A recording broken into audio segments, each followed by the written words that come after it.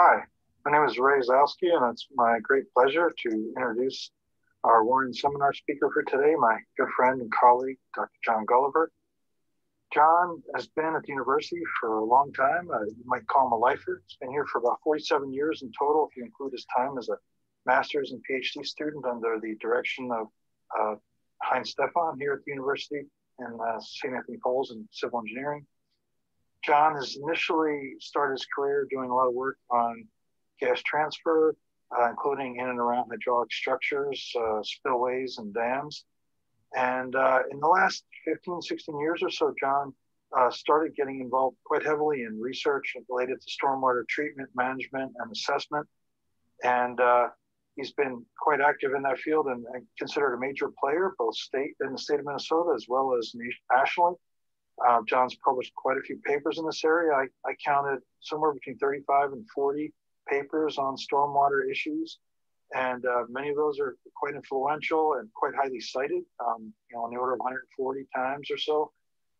And it's interesting to know, if you look at his CV, that 8 of his top 10 most cited papers were all published since about 2010.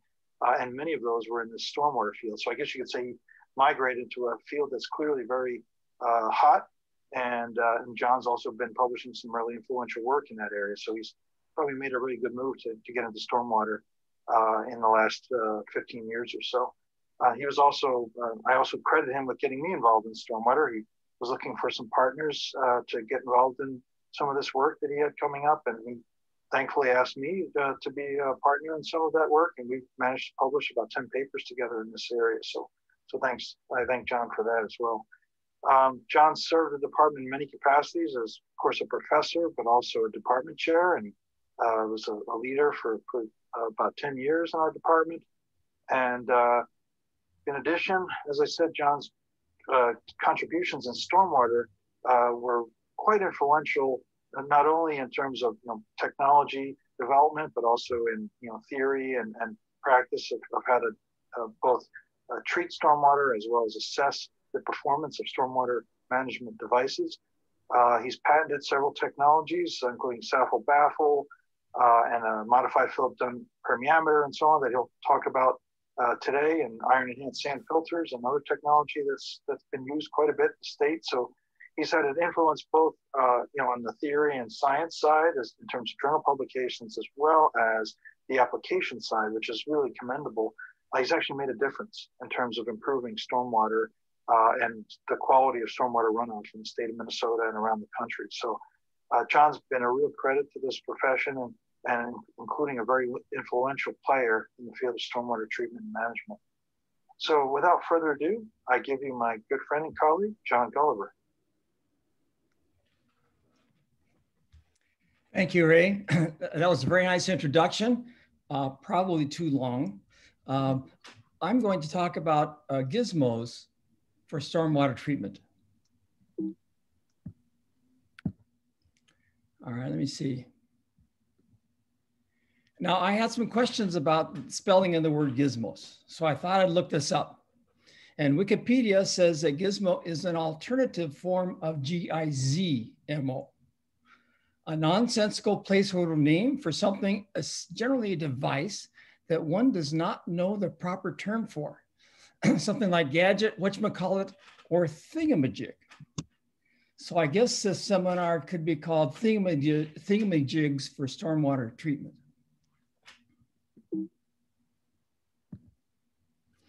So the outline, first thing I'm going to talk about some background on urban runoff. Why treat stormwater? It just comes from the rain. Why not treat stormwater like drinking water? It's very similar in terms of its chemical makeup to drinking water. And finally, what are the source of stormwater pollutants? Then, since this is kind of a swan song for my responsibilities in the department, I'm going to keep doing research, but my responsibilities in the department are finished as of May 30th. I thought I'd go over some things that I'm very proud of, and that would be examples of stormwater needs solved by research, that'd be technology that we have developed for the stormwater field.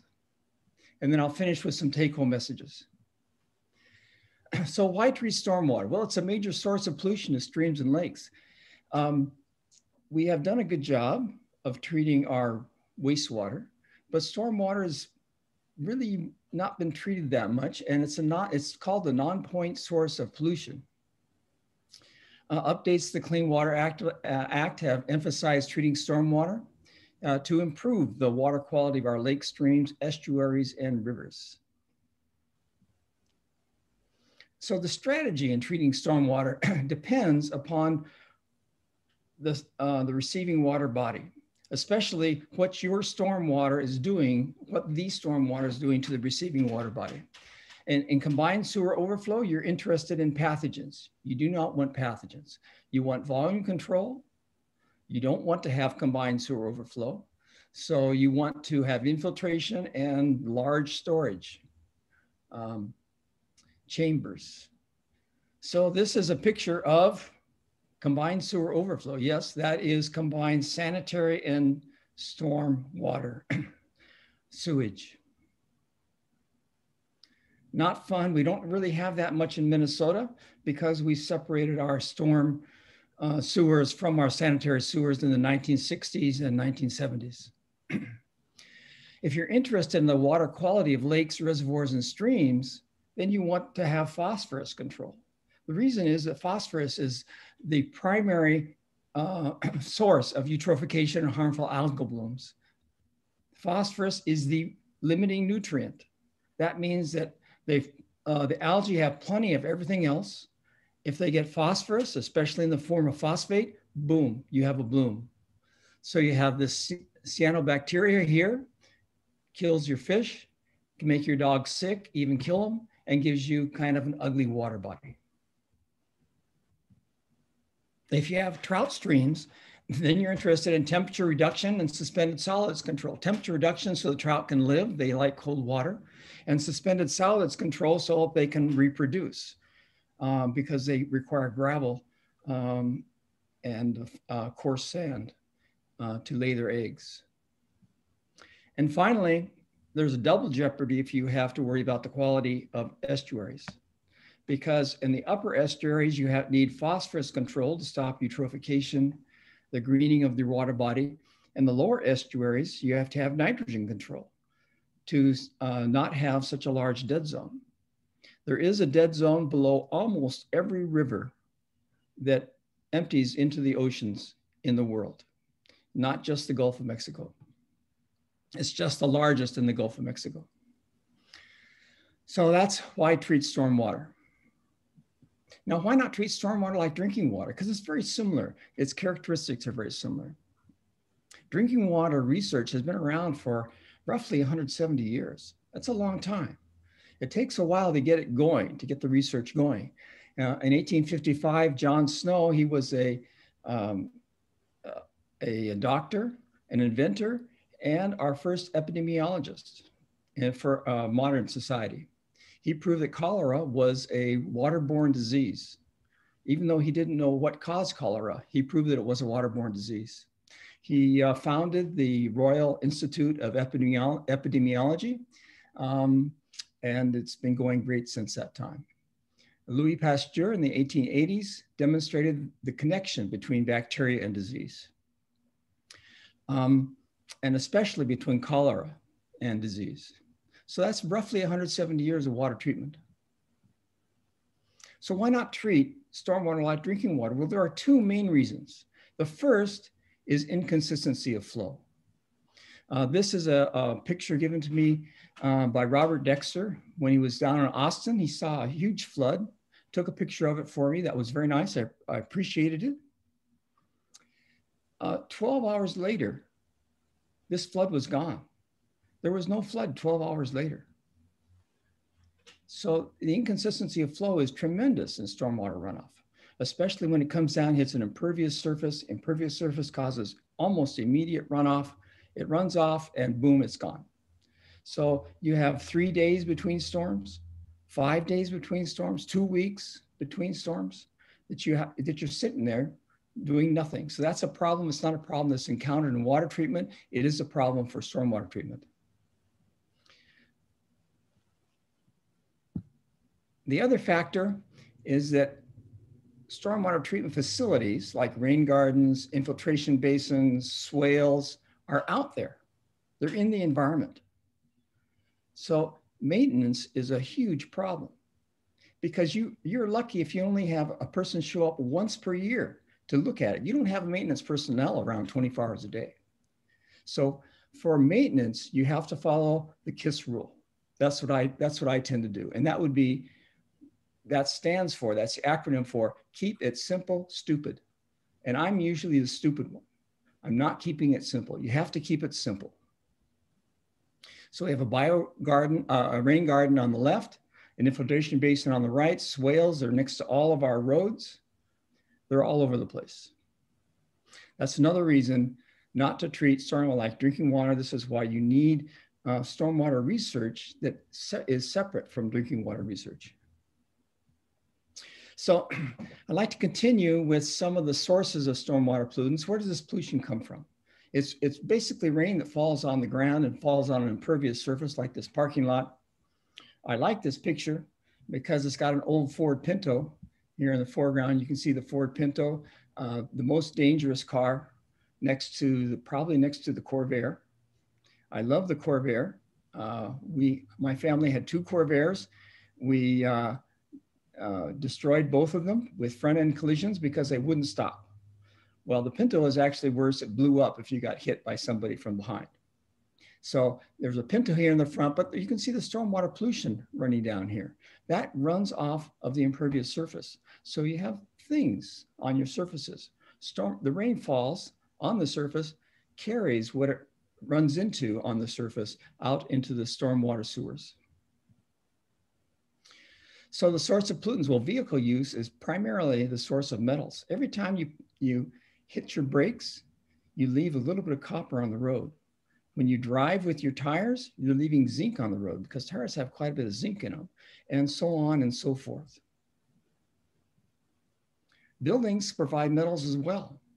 You have older peeling paint that can provide lead. We still have a lot of lead in our environment because it's a legacy pollutant left over from the leaded gasoline. But galvanized metal surfaces provide zinc, and flashing and decorative siding provide copper. But a major source of pollutants, because we're primarily interested in nutrients, is landscaping, fertilizers, animal wastes, and especially leaves, tree flowers, yard waste, grass clippings. They all go down into the storm sewer. They cook down in the storm sewer, they release nutrients, and they provide nutrients for the receiving water body, which is not what we want to do. So I'd like to talk about 3 things that I worked on with my co-PIs and with my graduate students. These are fairly small devices, not a huge change, but they're working at it. I like to work at things. And so these are items that make a little contribution in their small way. The first is infiltration measurement. We have many infiltration practices that infiltrate water. That's a good thing. If you can infiltrate, you should infiltrate. The problem is that's the spatial variation of infiltration rate, or the saturated hydraulic conductivity, KSAT, is tremendous. 2 orders of magnitude, 3 orders of magnitude, 5 orders of magnitude. That's 5 orders of magnitude is a factor of 100,000, I think. Yeah, that's 100,000. 5 orders of magnitude difference, and these are like 2 feet apart. The reason is because of compaction of the soil, and also the plants opening up the soil, because the roots need water. So the plants open up the soil so the roots can get their water.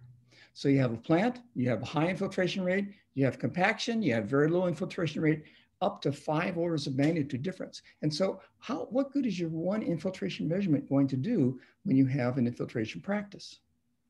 One infiltration measurement and you have 5 orders of magnitude difference. Well, your one infiltration measurement is not worth that much, actually. You need many measurements of infiltration rate. And you can use statistics then at that point to determine the performance of your infiltration practice. So the current technique is primarily the double ring infiltrometer. The problem is that that's for steady state measurements. You have to measure over steady state, and it requires too much water and too much time. You cannot take a bunch of double ring infiltrometer measurements. You can take one or two, but not a bunch. So we developed a modified Philip Dunn infiltrometer. It's based upon a Philip Dunn permeameter developed by Dunn and popularized by Philip. And Philip did some of the theory, developed some of the theory for it. We changed the theory to turn it into an infiltrometer. It's a falling head infiltrometer. It measures head versus time. What we use is a 3D green amp assumptions to determine saturated hydraulic conductivity. Take some math, change some geometry, some trigonometry, some calculus. By the time you're done, you have a saturated hydraulic conductivity. It requires less time and less water than a steady state measurement. And it turns out it is probably the most accurate measurement device on the market. Probably because it determines things as three-dimensional. Water doesn't go through soil vertically. It's primarily the capillarity of the soil that draws the water. So the water comes out as a bulb in 3 dimensions. And the one-dimensional assumption just does not work very well. So here's how we measure KSAT.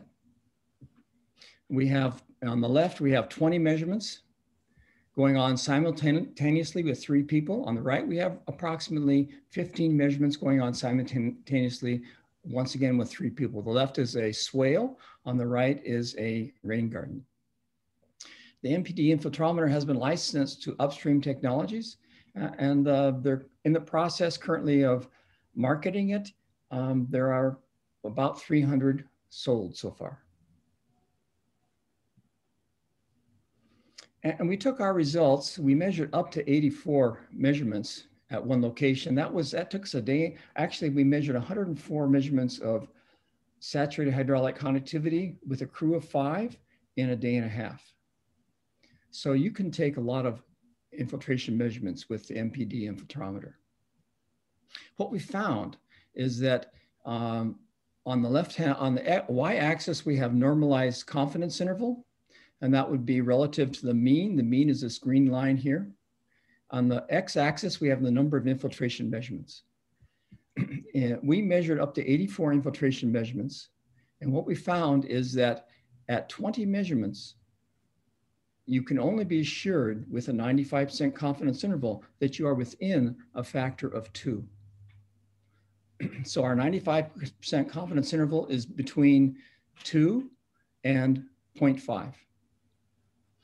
If you have 10 measurements, you can only be assured that you're within a factor of 3. So that means you need a lot of measurements, and it doesn't matter whether it's a long swale or a small rain garden. You need at least 10 measurements to get within a factor of 3, 20 measurements to get within a factor of 2. That's what we found. I was surprised by that level of uncertainty, but that's what we found, and that generally has been true throughout the last 15 years. So that's the modified Philip Dunn infiltrometer. Now I'd like to move on to another device, and I'll give you some background first off. We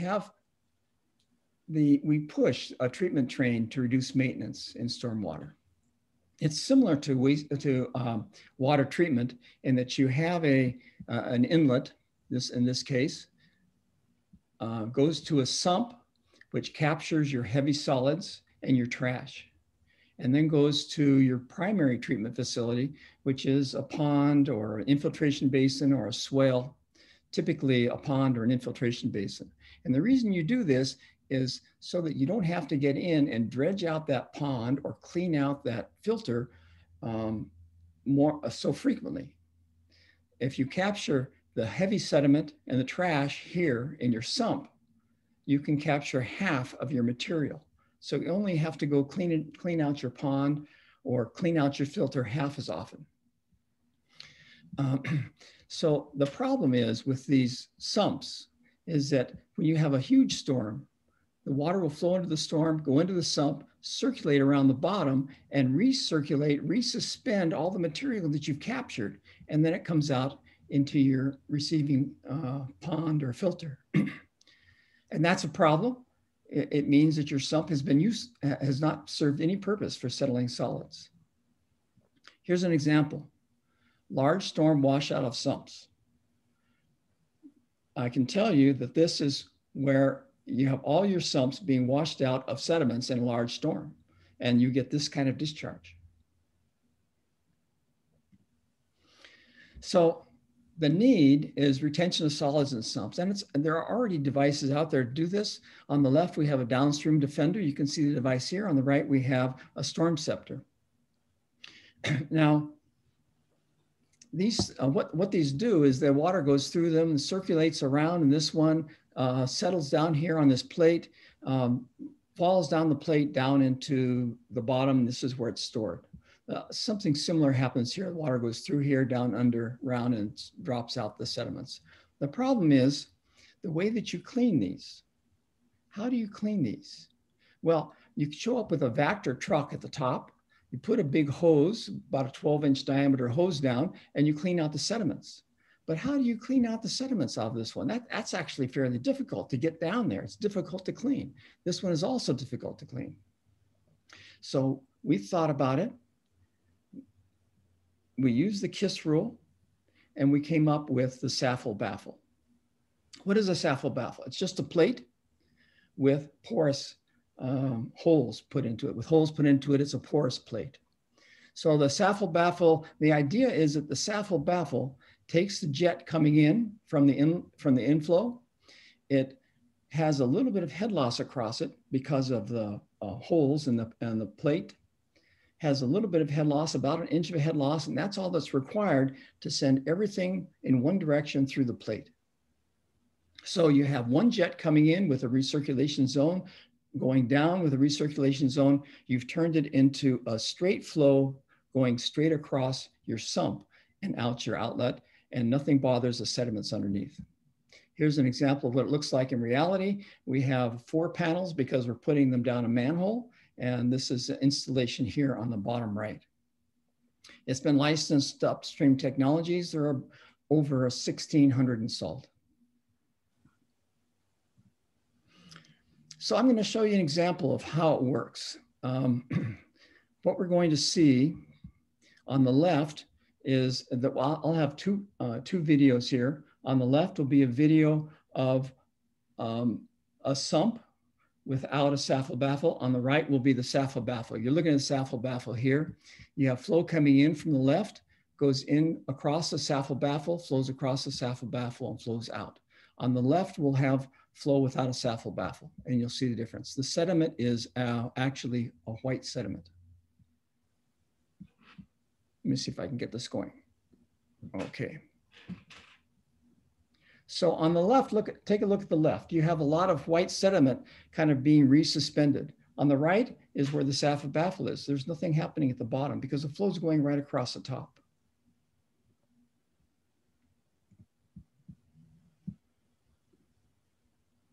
So what happens on the left is that you have scour on the bottom. You can see the scour as the sediment shifts from the right to the left, and then you have sediment kind of being pulled up into the flow and going out the outlet. On the right, you have a baffle with nothing happening, even though you have more flow rate, a higher flow rate.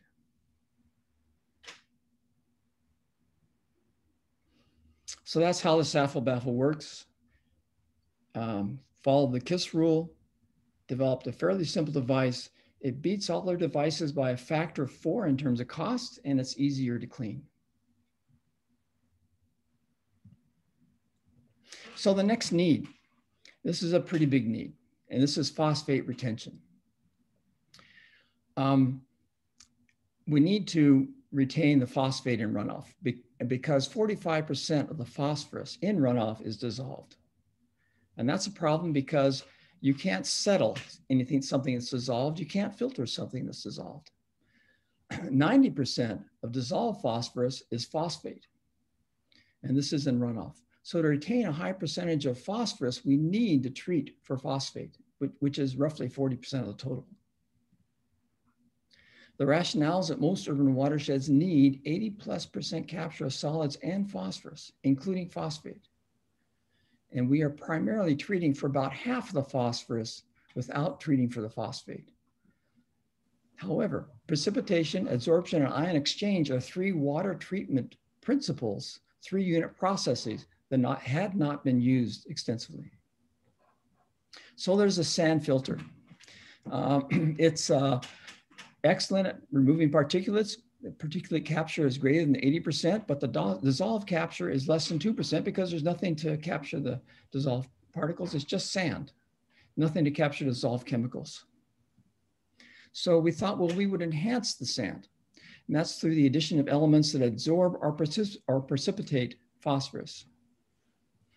We tried some different media: calcareous sand, limestone, aluminum oxide, steel wool, iron filings, and the steel industry byproducts. The steel industry byproducts did not work that well because they changed the quality of the water. There was other things in there, and that's always a problem. And the iron filings and the steel wool worked well. Calcareous sand and limestone both formed a precipitate, and that's not something you want in a filter. The precipitate will clog the filter. And so we went with the steel wool or iron filings. They're basically elemental iron, and tried them in an iron enhanced sand filter. Here's the batch studies. And we developed an experimental setup, 3 columns of 5% iron, 2 columns of 2% iron, a 95 or 98% sand, and 1 column of 0.3% iron, or actually 3 columns of 0.3% iron. That's so that we would have breakthrough, because we wanted to have breakthrough. And then 1 control with 100% sand. We had a reservoir mixed with phosphate at the top, our synthetic stormwater at the top. And then we developed a mass balance model based upon adsorption theory. So here are our experimental results. On the left-hand column is a fraction of phosphorus retained on the y-axis. On the x-axis is the depth treated in terms of meters. And the 0.3% sand did have breakthrough pretty quickly. That's the green. The red is the 2% iron, and it did pretty well. And the blue is a 5% iron. 5% did great, 100% retention, roughly, until you got up to about 150 meters of water, and then it started to drop off. And here's our model. Our model pretty much follows the data here. Of course, there was 1 fit coefficient to our model, so that's why. And here's what one looks like. This is a cross section. You have water come flowing in from your runoff, fills up the basin, runs through the iron enhanced sand, which is here, down into your drain tile. The drain tile takes it out into this chamber, and then out back into the storm sewer. And you would use this where you cannot infiltrate water. Sometimes you need to treat the water and you cannot infiltrate it, then you really need something like an iron enhanced sand filter, a filter or something like this. So Bar Engineering came to us and asked us about this, and Brian Hauser from Bar Engineering, and they decided to build one. And they still have the most beautiful iron enhanced sand filter. So that's why I still show this. You can see it's got this Stonehenge effect for aesthetics. It's got the iron enhanced sand here in the middle, covered with pea gravel to keep the sand from blowing away with the wind. It's a basin which would fill up with water to here and then drain down through the iron enhanced sand filter and then out to a storm sewer. We have field results, and the field results where we removed or retained the phosphate to below detection limits. So we don't really know its percent, except that it's below detection limits. We don't know its percent removal. Biofiltration facilities are interesting. I'd like to talk about them briefly. They look nice. These are basically rain gardens, and they are great at removing hydrocarbons. Petroleum hydrocarbons that run off the road run into a rain garden, and they can be removed by the bacteria around the roots. Compost is also great at retaining dissolved metals. These rain gardens are composed primarily of compost and sand and a little bit of soil. It depends upon which state you're in, what the regulations are. And compost is great at retaining dissolved metals. It's just fantastic. We found that they'll retain dissolved metals for years and years and years before you have to replace them. But we also found that compost releases phosphate. Well, phosphate is the #1 priority in Minnesota and in many states. It releases the phosphates. That's not actually solving a problem. And people were slow to pick this up because they love compost. Compost is a great thing. I mean, you take leaves, grass clippings, you put them into a big pile, you let them heat up, they reach a certain temperature, they form the compost. It's a fantastic thing, and it's great for the plants, right? But if it's releasing phosphate, it's not achieving what you want. And the state of Minnesota, for example, has recently come around to this idea that compost does not solve all problems. So one concept that we had was an iron-enhanced sand filter with bioretention. And that would be where you have compost amended sand at the surface. That's for the plants to grow, to capture your metals, to capture your petroleum hydrocarbons. Underneath, you have iron-enhanced sand, and that's to capture the phosphate that comes in with the rain, with the stormwater, and also that the compost removes, that the compost releases. Underneath that, you have gravel subbase, and an underdrain goes into a drain tile. So this is what it looks like.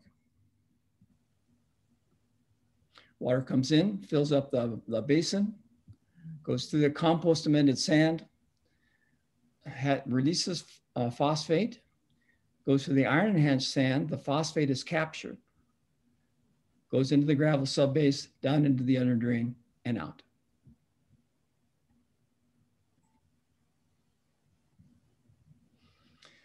So we don't have many examples of those in the field. I've heard recently of a couple of examples that are going in.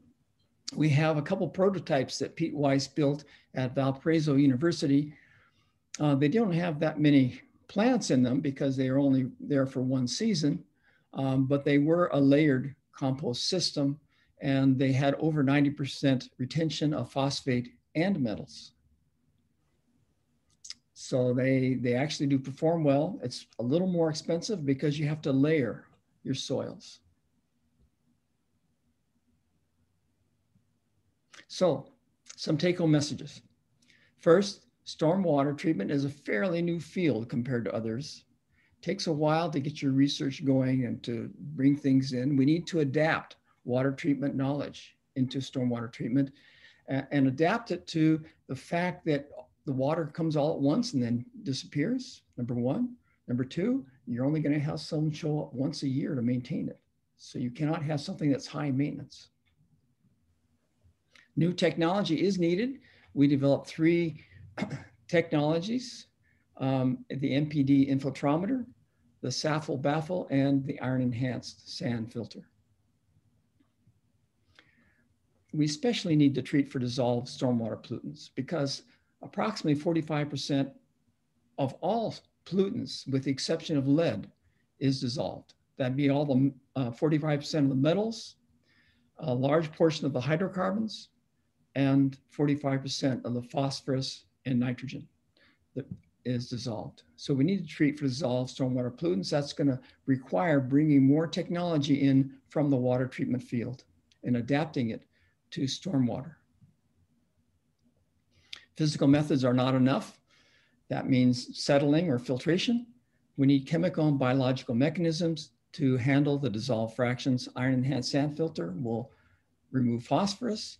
Compost amended bioretention will remove metals and hydrocarbons. So we need things like this to treat our stormwater and have it come out clean. So that's my talk. Thank you very much for listening. Thank you for attending. I'm ready to answer any questions you may have. Okay, thank you so much, John. I'm taking over for Ray. And if anyone has questions, you could submit them on the chat. We have a number of participants. So if you would raise your hand and Sonia would, Sonia or Mary. So I see Ali, did you have your hand up?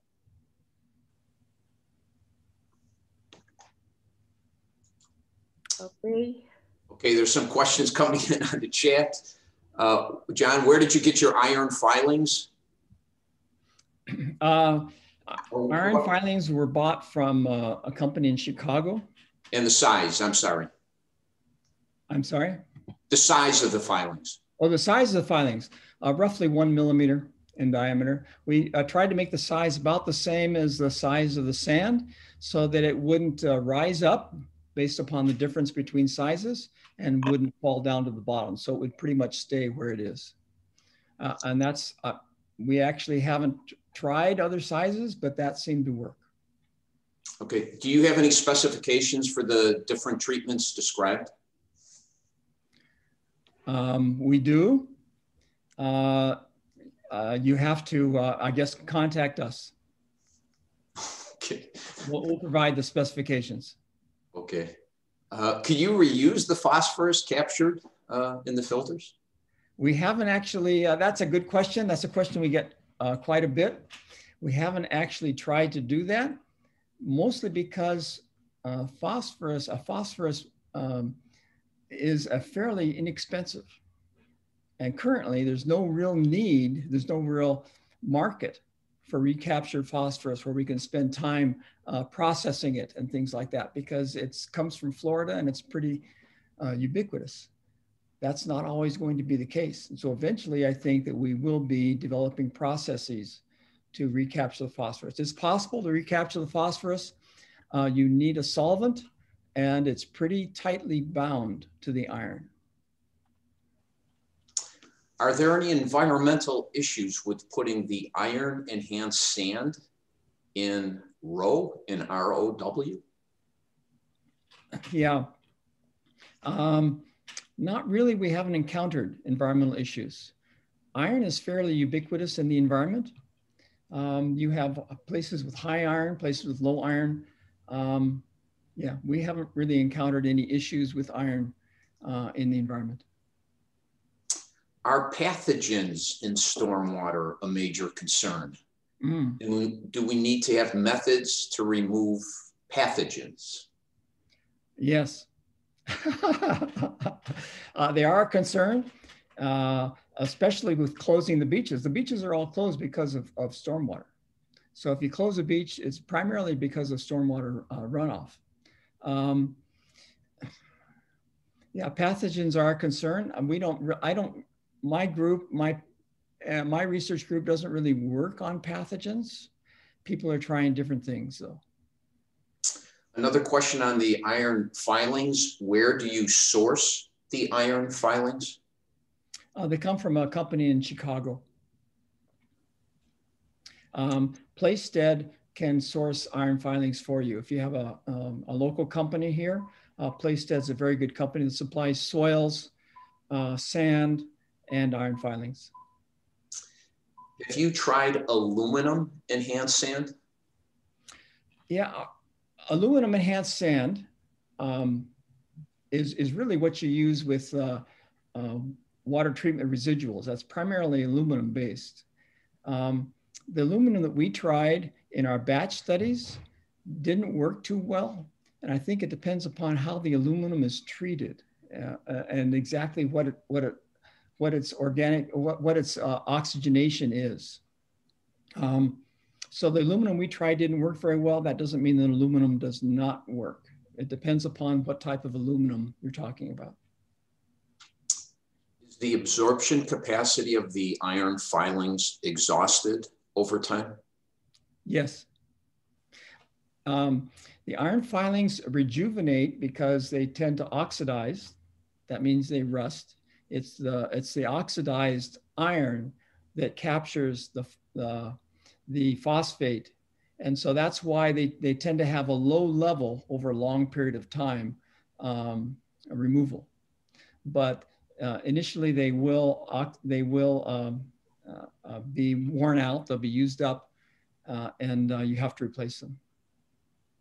Okay. It will take a certain amount of time, depends upon how much water you're putting through your filter. If you're putting a lot of water through your filter, if it's taking a huge watershed, it's going to take less time to use up your iron filings. If your watershed is 10-to-1 basis, it will take 35 years. If it's an 800-to-1 basis, it will take 5 years. So between 5 and 35 years is roughly how long the iron filings will last. Depends upon what you're doing. 800-to-1 is a tremendous ratio of impervious area to your size of your filter. But there are filters that are built with that ratio.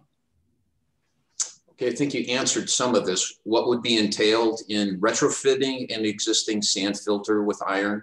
Any noteworthy concerns, and how often would the media need to be replaced or recharged with new iron filings? Yeah, you could do that easily by spreading the iron over the top and then using a rototiller to till it in. You have to till it many times, long beyond what you think it's going to take. Not once. You can't go over it once with a rototiller. You can't go over it twice with a rototiller. You have to go over it 4 times with a rototiller, 3 to 4 times the rototiller over the entire filter, and it will be mixed in pretty well. You can mix it down to roughly the size of your rototiller. Does oxidation of the iron surfaces limit the lifetime of the iron enhanced sand filter? And if so, what's the estimate of the typical lifetime? That's asking a lot. Oxidation of the iron surfaces is what makes the iron available to capture. It's the oxidized iron that captures the phosphate. So oxidation of the iron surface is good. The length of time it's going to, before it has to be rejuvenated, depends upon the amount of water you're putting through it, depends upon the size of your watershed in terms of the size of your filter. Okay, how well would these infiltration-based stormwater mitigation techniques work in coastal environments, Florida, Texas, where the groundwater table is close to the surface? Yeah, that's interesting. If the groundwater, depends upon how close it is. I mean, you have to keep it oxygenated. And so if the groundwater is right at the surface, it would not work because you're not going to be able to keep your iron oxygenated. You have to have it oxygenated from both sides, from the top and the bottom. And so that's why we have drain tiles at the bottom that bring in air. And you also need a 2-foot drop across a filter because you have to have 1 foot of media and another foot for inflow and outflow. If you don't have a 2-foot drop, it's just going to be difficult to get it together.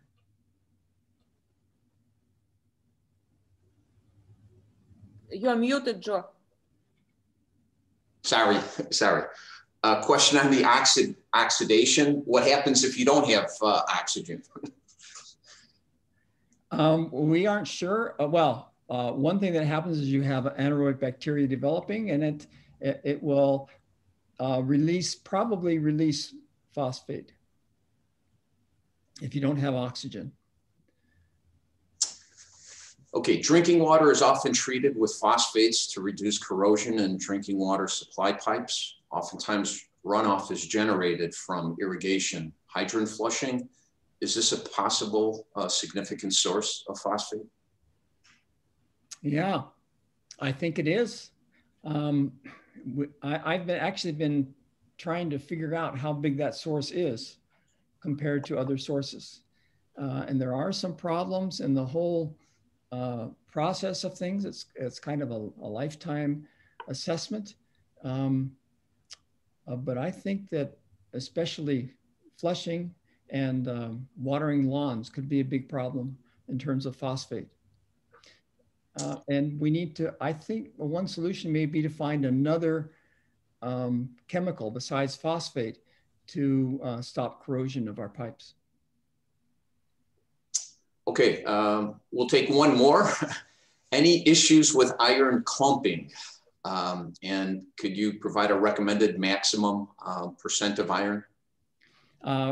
We recommend 12% maximum iron. More like, well, actually, people have tended to use 5 to 8% iron. We recommend an absolute maximum of 12%. And the reason is because of clumping. The clumping will form, when iron kind of gets together, it will rust together and it will kind of form a clump. Now that clump is still permeable, so you still have water moving into that clump. But it's probably less permeable than the sand around it. And so the sand will have more flow through than the clump. And so the clump probably reduces the effectiveness of the iron enhanced sand filter. Okay, thank you. I'm going to cut off questions here. So thank you very much for all the questions, John. Great presentation. Thank you.